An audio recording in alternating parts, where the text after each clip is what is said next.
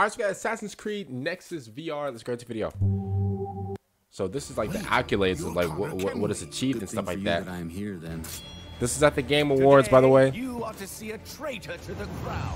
We're reacting to all Game Award trailers. For his crime, the penalty is death. I'm in search of a treasure. Where do I start? Day on the canals with my good friend Ezio. What Downright impressive. Okay. As always, Antonio. In the end, the Templars will succeed. She looks familiar. A triumph. Okay. Did I say that word right? Or no? Truly breathtaking. Okay, we'll see about that.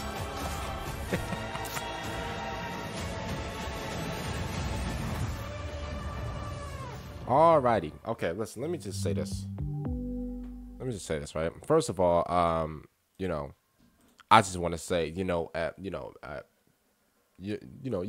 if you ever want to, like, send me something, if you ever want to send me something, then I'll gladly take this for Christmas. To be honest, I'll gladly take it. Ubisoft, what do you want me to do? Like, do you want me to, like, do something strange for a piece of... I'm playing. No, I promise I won't do that. But listen, I'll be honest. I've never really played an Assassin's Creed VR game.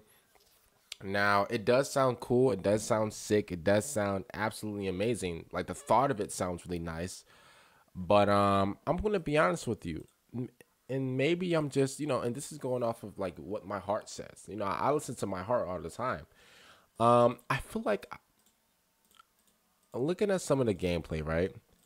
I feel like I wouldn't enjoy it, bro. I feel like I wouldn't enjoy it. And let me, before you throw your 300 arrows at me, right? And before I take them all, like Leonidas from 300, right? Let me just say this.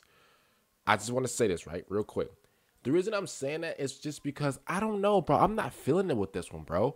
And I don't want to be like, and I gotta keep it real. Please listen. I gotta keep it real. I'm not really feeling it with this one, bro.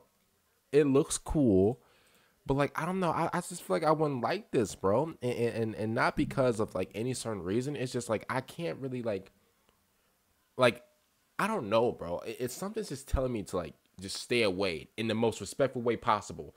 I don't want people to be like, oh, snap, he just hating on Ubisoft. I'm not. I love Ubisoft. It's just, I don't know, bro. I just wouldn't like this, bro. And that's probably like the first or second time you guys ever heard me say I don't like, like a game trailer. But I'm just keeping it real. I don't really like this one, bro. Graphically,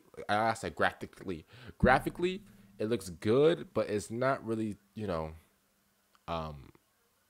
VR worthy in my book. Please hold your guns, hold your fire real quick. It's not really VR worthy in my book. Like, if I had a VR and I had a choice to like buy like a bunch of VR games, this wouldn't be on my list. It just doesn't like excite me in a way. Like, it doesn't get my blood running. Like, it doesn't make me want to, like, that one game. Listen, that beat slasher, the one with the blue and red things coming at you and you slash, bro. That game is perfect, 10 out of 10. But this game, bro, if we're talking VR, I don't know, bro. I feel like it especially like if they have cutscenes, bro, my head gonna explode, bro. I'm gonna have that meta thing on for like 13 hours. I'm being real. Please don't kill me. I'm being real. I don't know. It just doesn't.